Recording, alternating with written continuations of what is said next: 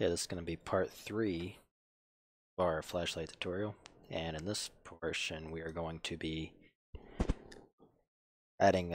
just adding a light to our flashlight and setting its location and rotation properly so that we can, that it simply acts like a flashlight.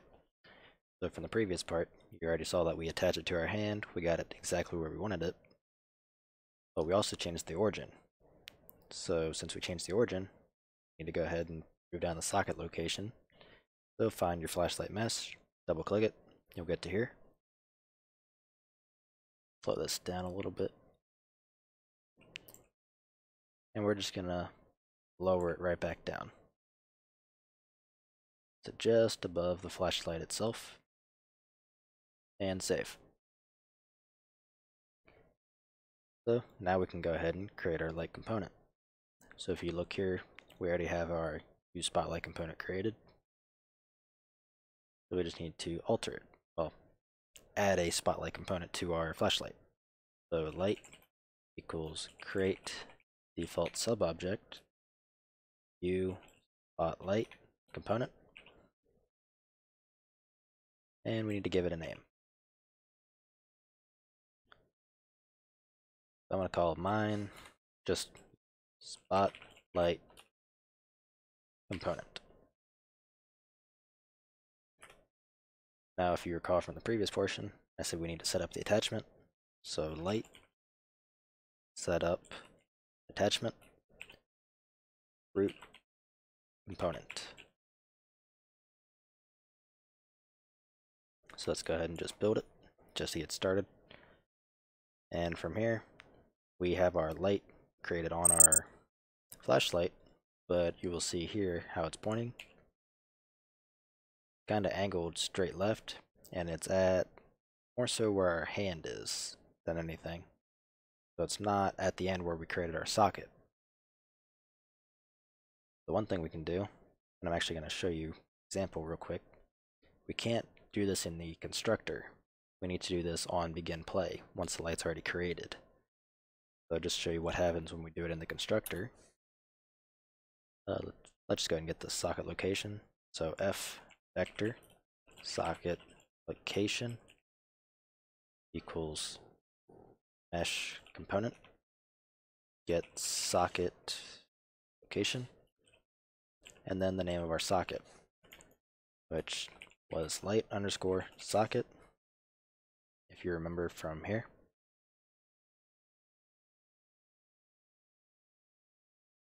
And then move the light to it. So light set location, we want it to be relative, socket location. Then go ahead and build.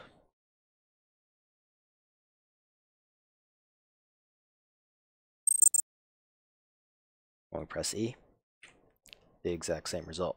It has not moved. But once we actually have it on begin play and everything is set up so we can get the correct location,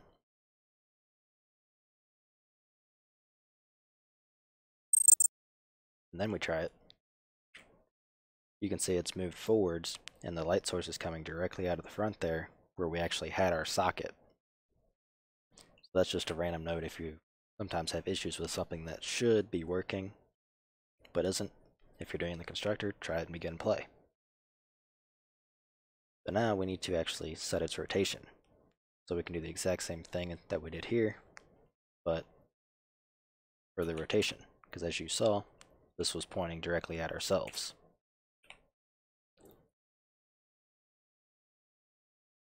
So change this to rotation. Change the type to F rotator. And socket rotation.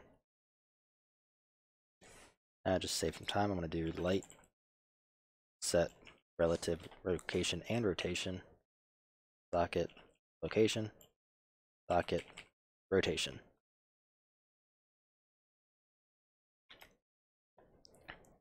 And this will still have a slight issue. So our position is going to be correct, but our location is going to be slightly off.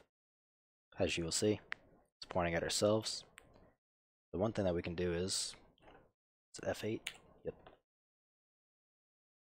We can take that position that is pretty much pointing kind of straight up, and we can roll it downward. If that makes sense.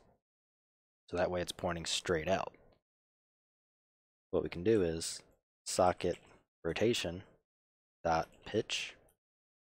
We're going to increment that up by 90.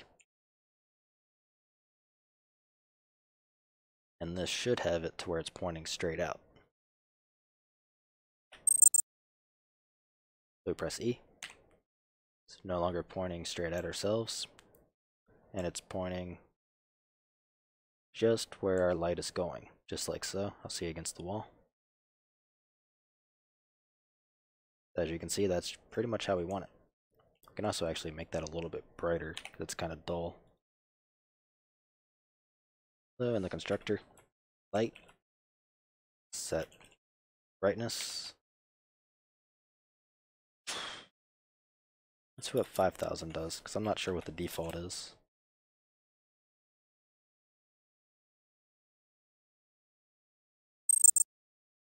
And press E.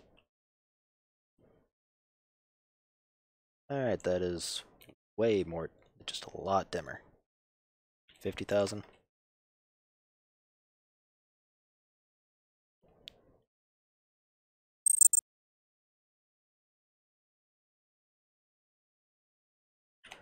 Alright.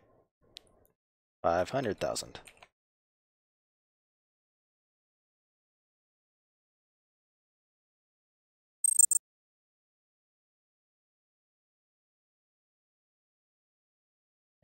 That's better, but we can adjust that all later on, because as you can see, it's really bright up close, but as you get onto the ground, I think just the cone itself is too wide. We probably need to bring that in a fair amount.